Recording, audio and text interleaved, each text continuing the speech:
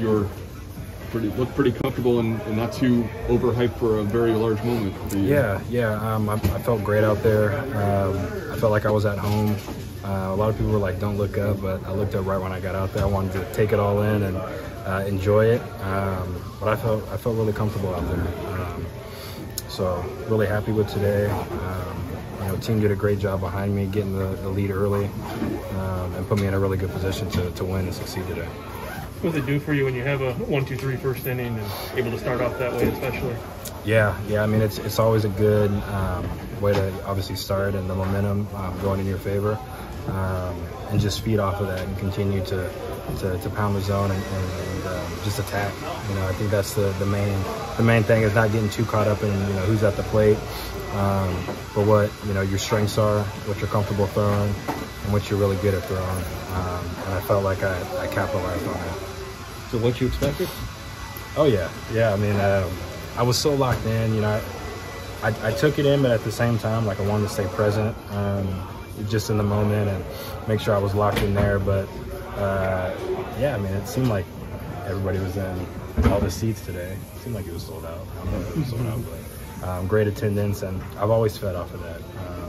I've always thrived in those situations, and I'll continue to thrive in those situations. It seemed like your slider especially was effective, like with the new ball at bat, and I think what's his name? Dansby Swanson. It seemed like those were some very effective other pitches. Yeah. I was really happy with that today. That was kind of a battle in spring training, so it was nice to find that, especially in the first game. I was like, man, I don't really have a choice. I need to find it, and it was there. So that was a nice feeling, knowing that was in my back pocket. Just keeping those guys off balance, and being able to slow the game down and just read swings helped a lot today. And also, what did it mean to throw 5 and get the win? Yeah, I can't remember if that was Joey's play in the 4th. Mm-hmm. It was. Yeah, that fired me up, man. That was awesome to see him make that play and to just keep us in it. That inning could have went sideways pretty quick. I had confidence that I was going to be able to bounce back, but he saved a big inning. So I gave him some love a little bit in the team meeting and stuff, but huge moment, and that really helped me to stay on track and get the win. It's a great feeling. I was going into the 5th like, man, I'm going all the way. I want the win, and like I said earlier, the team put me in a great position to win today.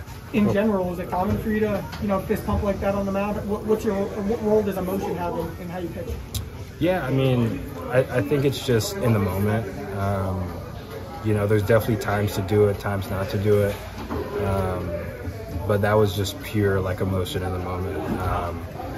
Because I was like, oh, it was smoked, and I was like, oh, it's gonna be down the line, and then I just see Joey just jump out like a cat, man. So awesome to see him do that, like I said, and just really special. People are gonna wonder what's around your neck. What do you think of Hunter?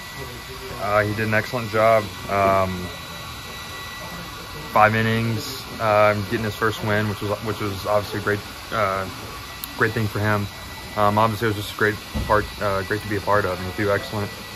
His composure, demeanor, really just the whole time, just like Diaz and Duarte the other night, just really unfazed by a great lineup and packed house. I mean, he did an excellent job. Obviously, couldn't have done any better. Was there one moment, a pitch, an at-bat that impressed you the most? No, I mean, I think some of the few times, there's a few times that he got a strikeout in the inning and showed some emotion, because he doesn't really show emotion much. It was pretty cool to see, just get him fired up. What happened in the, you see anything in the mound visit in the 4th, and then a really big stretch after that to get out of it?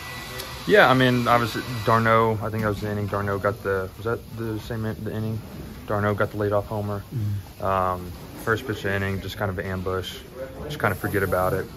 And then I think we go 2-0 to Dansby, went out, and just like, hey, 0-0, let's go out and attack, which he did, and he did great. And then Olsen got a good pitch, didn't miss it, but he battled and got the next guys out, and he did a great job. Looking at everything you did to get here, and first career Major League save, what's it mean to you? It means a lot. I was pretty excited to get the opportunity to close the game off for the boys. I think we played a really good game. Credit to the defense, up the middle, turning that double play 9th inning, and credit to Tyler calling a good game. So it's an opportunity I'm glad I got to take advantage of. Was it hard not to think of the pressure of the 9th inning, even with a 3-run lead? You know, I just try not to think about it. I just try to think about going out there and pounding the strike zone and, you know, letting the defense work and trusting my work. You know, Pryor would get me through the inning. How happy are you with the bullpen really performed well in this series? It did. I think we're in a really good spot. I think we got a number of guys that can go out there and do that job in the ninth inning any given moment. You know, it's an opportunity that we have as a bullpen to kind of build on, and it's a really good thing going forward for, you know, our offense. There's a lot of fanfare this weekend. For you guys to come in here and get a 4-game split, how much does it mean to you? It means a lot. You know, I think that we battled really well. The 2 losses were one-win losses. You know, so that those games can go our way in any moment. I think we really like where we're at as a team right now.